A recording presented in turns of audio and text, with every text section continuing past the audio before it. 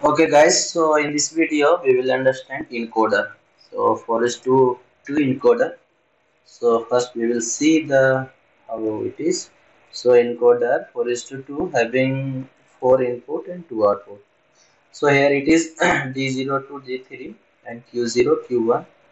So in our cases verilog code we are giving input as a in, okay, and then output are we are giving like we can see we are giving output as a hot. So why we are going? Always I am going with some theoretical part because in hardware description level, you have to understand the architecture or design how hardware will be like. Then you can write the Verilog code. Otherwise, how you will write? So that is why if we will you will understand this hardware, and then you can write the code very easily.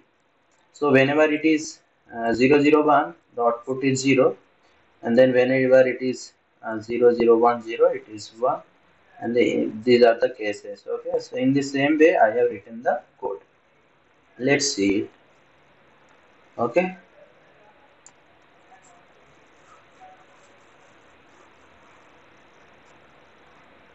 so input e naught, input is of 4 bit and output is of 2 bit, and output is 2 bit which is in res. Why res? Because we are using behavioral modeling. Okay, so always at the rate, then all the sensitivity case whenever it is of 0 0 1, it will 0. Whenever it is 0 0 1 0, it is 0 1. 0 1 0 0, it is 1 0. As we have seen here, same thing we have write like this. Okay, same truth table.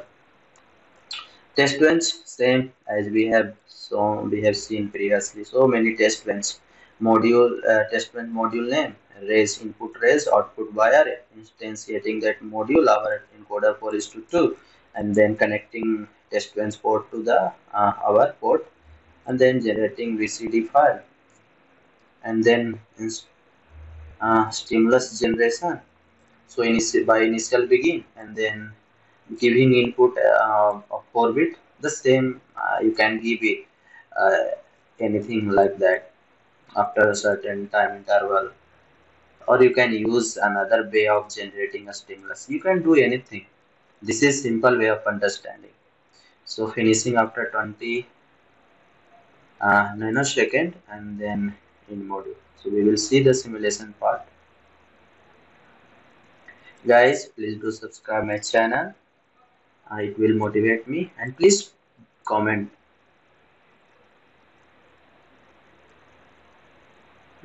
Yeah, all right. So in, so 0 whenever it is that's fine. So whenever it is 0 0, what we have seen, whenever it is 0 0, all 0, then impedance state, that is unknown value. So in the first case we are seeing here unknown value. Now whenever it is see, it is not showing 0 here. I don't know in EDF playground why it is not showing. So it will be like 0 0 1 0, and then 0 1 0 0, and then it is fine. So whenever it is 0 1 0, it output will be 1. When it was 0 1 0, it is output will be 1 1 0, and then 1 0 0, output will be 1 1. We have seen already in the truth table. See all the cases. So this is what our 4:2 encoder design. Similarly, you can design for high big module. So this is what. Okay, so thanks for watching this video. Once again, I will come with next video. I think next will be a decoder. Okay, all right, fine, bye, take care.